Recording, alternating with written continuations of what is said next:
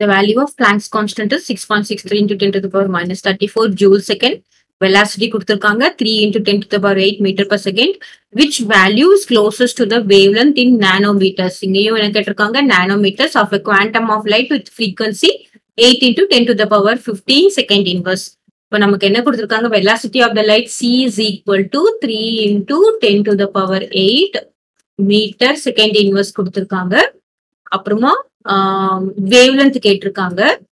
wavelength என்னன்னு கேட்டிருக்காங்க. frequency என்ன கொடுத்திருக்காங்க 8 into 10 to the power 15 second inverse கொடுத்திருக்காங்க. So நம்ம இது மூணுக்கு உண்டான ரிலேஷன்ஷிப் என்னன்னா nu is equal to c by lambda.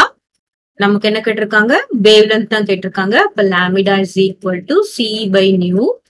இப்போ c ஓட வேல்யூ என்னது 3 into 10 to the power 8 meter second inverse by nu ஓட வேல்யூ என்னது 8 into 10 to the power 15 second inverse. So இது cancel ஆயிடும். அப்போ lambda is equal to என்னது 3 by 8. So 3 divided by 8 என்ன வரும் 0 போட்டோம்னா என்ன வரும் 4 வராது 3 8 3s are 24 6 0 7 8s are 56 remainder 4 போட்டோம்னா என்ன வரும் 5 வரும். Okay, 0.375.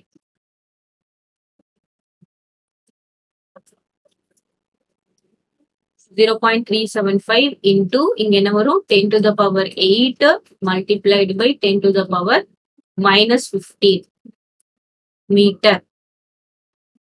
So நமக்கு இங்க 2 வராது 5 வராது. So இங்க வந்து 375ன்றதால it will be closest to 4 தான் வரும். அப்ப நம்ம செக் பண்ணிக்கலாம். நமக்கு இம்பார்ட்டன்ட் என்ன அப்படின்னு பார்த்தோம்னா நானோமீட்டர் தான் important.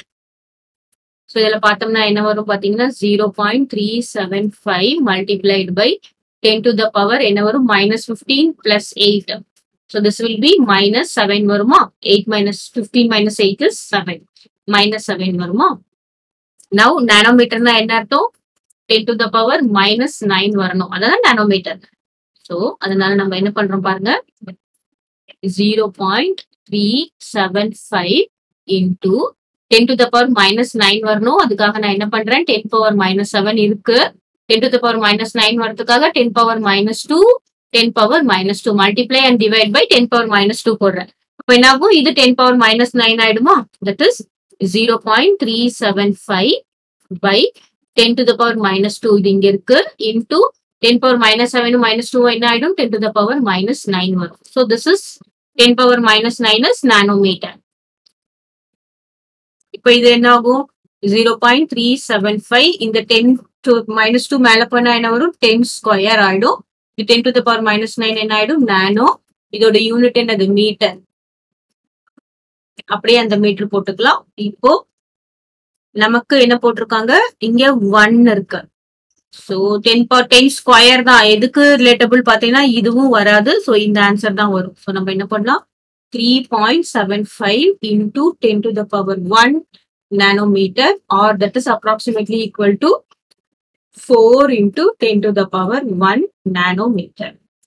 Okay, 10 to the power nanometer is correct. 3.75 approximate number 4 க்கு round பண்ணிக்கலாம். 10 to the power 7 வராது.